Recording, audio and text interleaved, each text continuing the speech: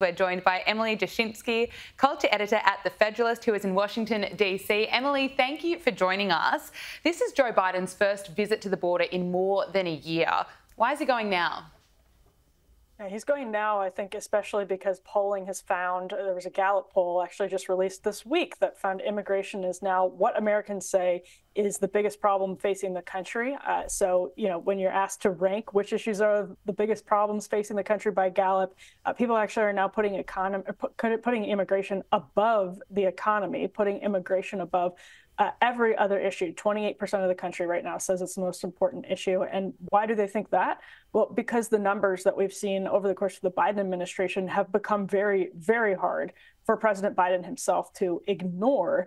And it's become more high profile as leaders in the House and the Senate have been negotiating over Ukraine funding, Israel funding, because House Republicans and Senate conservatives insist on funding for the border and actually on a bill that would dramatically change the way that border security in the United States works. The media has been talking nonstop about immigration. So it's just, Joe Biden has seen high numbers throughout his presidency. They aren't at their very peak right now. That was, late last year. They were just hitting records, it seemed like every single day. But because it's become a political football, it sort of forced the media to cover the issue in a way that Joe Biden now feels like he really has to deal with. What will this do for his chances at re-election? Do you think Americans will see through that it is an election year, or will it, boost his support? No, I don't think there's any way that Joe Biden can wiggle out of the crisis that's happened, even just politically, over the course of this last couple of years during his time. I don't think, because it's already happened. I think that's probably one of the biggest parts here. It doesn't matter necessarily what happens from now until November. Obviously, it helps him if the border numbers go down from now until November when the presidential election happens. But no matter what, Donald Trump has, and immigration, by the way, is one of Donald Trump's signature issues. It's one of the reasons that he first catapulted to success in the Republican primary all the way back in 2015, because he was talking about immigration from a hardline conservative perspective. And even Republicans at the time were afraid to talk about it that way. We actually saw a similar dynamic play out all these years later, just when Senate Republicans were debating legislation over the last couple of weeks. So this is Donald Trump's strongest issue. And Joe Biden, just by the way that he's governed, we're north of 5 million people that have come into the country, migrants that have been given entrance into the country and are currently still in this country. Some numbers have that closer to 10 million. Those numbers are crazy for Joe Biden to defend, and they've already happened. So he can, it definitely helps him to try to sort of stanch the flow over the next several months, but he can't undo what happened over the course of his time. And just really quickly, another story that highlights that is the young girl who was killed in Georgia. This has been getting a lot of media coverage by a migrant who was here illegally, should have been deported for criminal violations, came into the country in recent years. Every time that happens, going forward, that's going to be, this is part of the problem that Joe Biden has, and that there have already been millions of people with dubious asylum claims let into the country as migrants under his time in office. So every time, there's something like this that comes up, that's going to go right back to Joe Biden from now until November.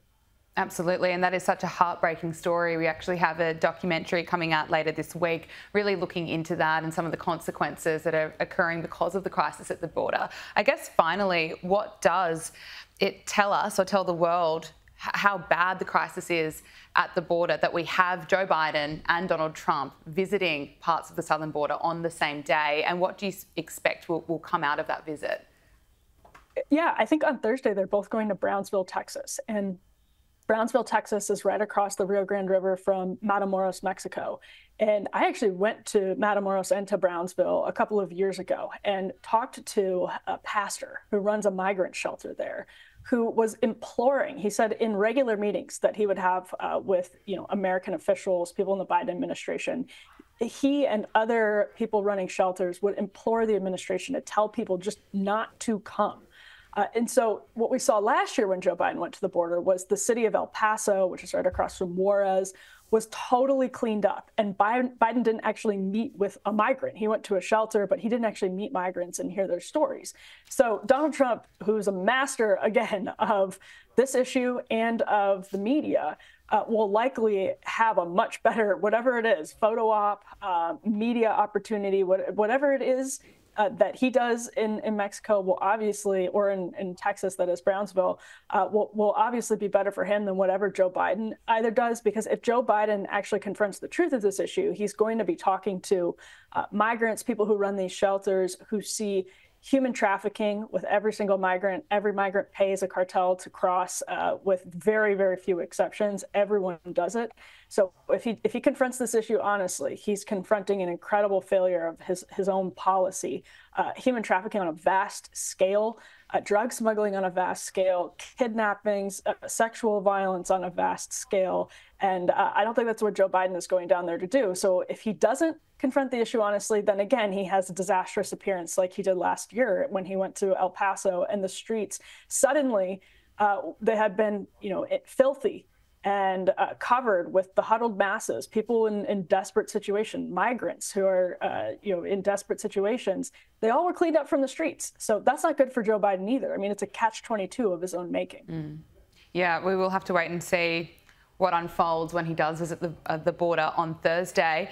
Other pieces of news, I should say, that are making headlines in the US. Republican Senator Mitch McConnell has announced that he will step down as party leader in November. The Kentucky senator, who turned 82 last week, will leave as the longest-serving Senate leader in history. The minority leader says that he plans to hold on to his seat in the chamber, his current term ending in 2027. One of life's most underappreciated talents is to know when it's time to move on to life's next chapter. Still have enough gas in my tank to thoroughly disappoint my critics, and I intend to do so with all the enthusiasm with which they become accustomed. Emily, what's your analysis on this? Yeah, my colleague Sean Davis at the Federalist was talking to folks in Senate conservative circles today and Senate insiders, and their read on the situation actually is that this is a way for Mitch McConnell to hold on to power, kind of paradoxically, because it looked like he actually might have been pushed out sooner than November, or at least that his legacy was going to be severely tarnished. We saw Senator Ted Cruz and actually other sort of mainstream popular conservative senators call for an end to Mitch McConnell's leadership over the course of just the last month, especially over that failed immigration deal that he brokered along with Senator James Lankford and Senator Chuck Schumer, Majority Leader Chuck Schumer.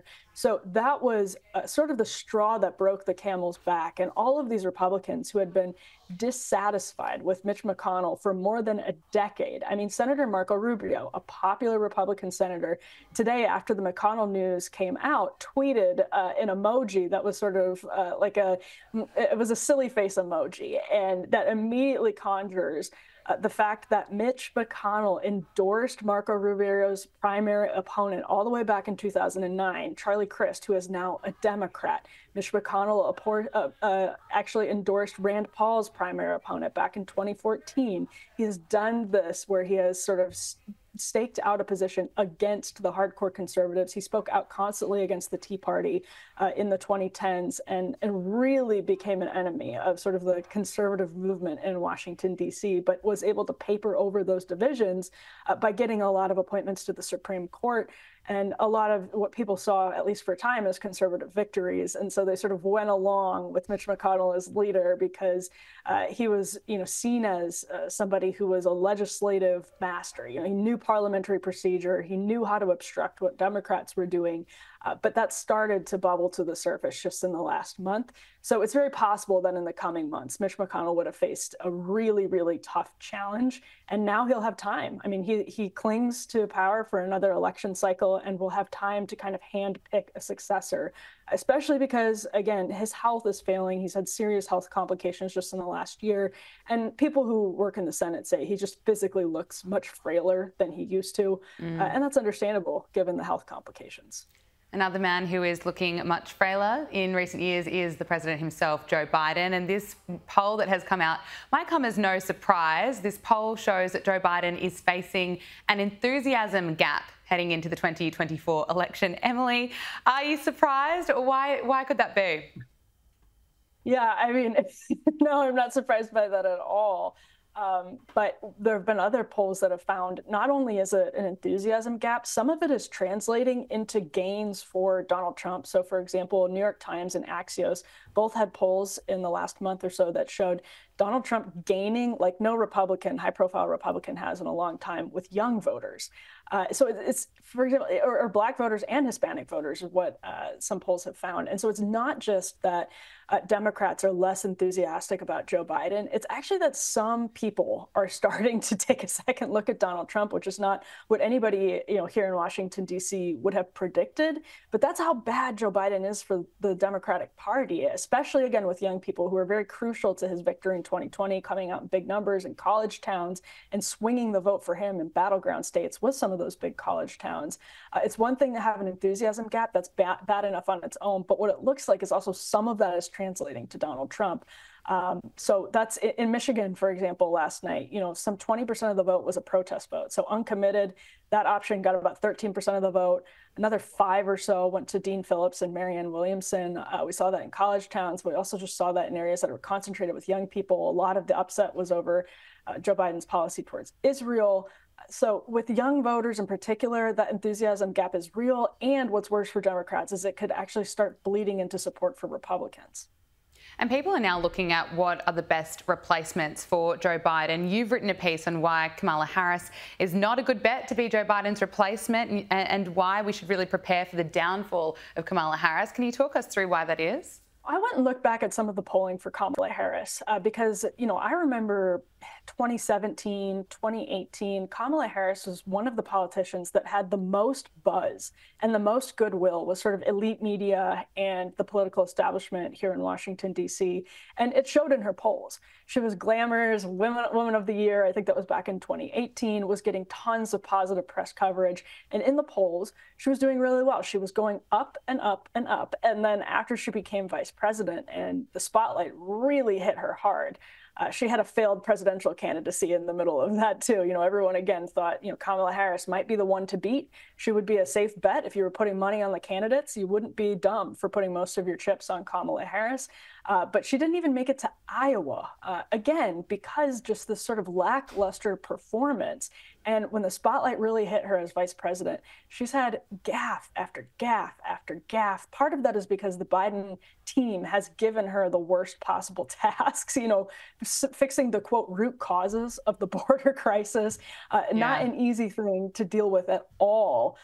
So she hasn't been helped by that, but she just says things that go viral for being so just like the perfect stereotype of a politician who's using a lot of words but not saying anything. It's almost a parody of that. And she does it every time she gives a major speech. Looking at the Republican Party, it looks more and more likely by the day that Donald Trump will be the Republican nominee. What about Nikki Haley? How much longer can she stay in the race for? She lost the primaries in South Carolina, in Michigan. What's your take or your prediction, I guess, with Nikki Haley? It's interesting because until actually she just lost in South Carolina, she was getting a lot of money. I mean, she was outspending Trump. She even outspent Ron DeSantis in Iowa, but she outspent Trump and Ron DeSantis in Iowa and New Hampshire, and then massively outspent Trump in South Carolina, especially in the last month. They blew him out of the water because some Democrats and wealthy people that are sort of on both sides of the aisle, give to people on both sides of the aisle, were bankrolling her campaign. They see it as sort of a protest campaign against Donald Trump and not necessarily a viable campaign to actually beat Donald Trump. So the question is whether those donors are willing to keep putting money into Nikki Haley's race to help her kind of limp along. She says she's going to be in this past Super Tuesday. She already bought a 7-figure ad buy ahead of Super Tuesday. She is putting more money into this race, and she does still have some money to put into this race until Super Tuesday. But if she wants to really stick it out, she can. It just depends on whether she's able to fund that money. And personally, it looks like she does have the will to do that. I don't know if she ultimately will, but she has talked about how getting 40% of the vote or getting 30% of the vote, like she did in Michigan last night. She got about 40% in South Carolina, about 40% in New Hampshire. She says that's not a small group of the Republican Party. And so for her to kind of continue making this stand on what she says is a very principled stand, the media really loves it. there could be a lot in it for her down the road if she's able to sort of become the high-profile foil to Donald Trump, almost the heir apparent after Donald Trump to that sort of donor class. So it just depends on if people are willing to fund this sort of public relations campaign against Donald Trump. It's more PR campaign than it is political campaign. Okay, finally, Emily, an Italian television show has recently mocked Joe Biden in a Saturday Night Live style skit by poking fun at the president's mental fitness. The skit portrayed an actor mimicking Joe Biden, mumbling through a speech, wandering aimlessly and confusing world leaders' names. Let's take a look. Buonasera, Presidente Biden. Oh, Presidente Biden. President, Mr. President. It's okay? Are you okay, President? It's okay. Ok, tutto a posto. Welcome, benvenuto. No, di nuovo, mamma mia. President, Mr. President, ecco. Are you okay? Yeah. Ok, it's okay. Yeah, very good. What's your name? Con chi parla? Mr. President. My name is Joe Kennedy. No, Biden, lei è Biden. È Biden. Ma... Oh no. Emily, did they get it right? Is it a little bit too close to home? You know, again, yeah, I think it resonates with a lot of voters because it keeps showing up in the polls that people think, and it happens to Trump too. I mean, there's a lot of dissatisfaction, and Nikki Haley has talked about this on the campaign trail. There's widespread dissatisfaction with the same candidates as 2020 being what's on the ballot in 2024. There's a lot of polling that suggests people think Joe Biden is too old to be president. There's even polling of Democrats that suggests they wish they had another option. And so much of it, because he's passed a lot of legislation. He has put a lot of executive actions into order, but a lot of it just comes down to his inability to get through some sentences often when he's speaking publicly.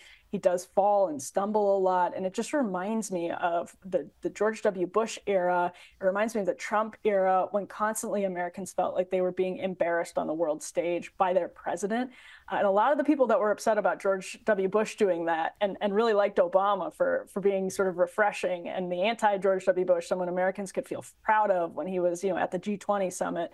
A lot of them are defending Joe Biden now. And I don't think that's really working for voters because for voters, when you're not that partisan, you just see a man who's really, really struggling, not unlike Mitch McConnell has really struggled with his health. It's very visible and it's almost uncomfortable to watch. And I think the Italian sketch actually really nailed that dynamic. Oh, I think they did too. It is uncomfortable to watch. We keep watching it though. Emily Jashinsky, culture editor at The Federalist. Thank you so much for coming on the program. I really appreciate it. Thanks for having me.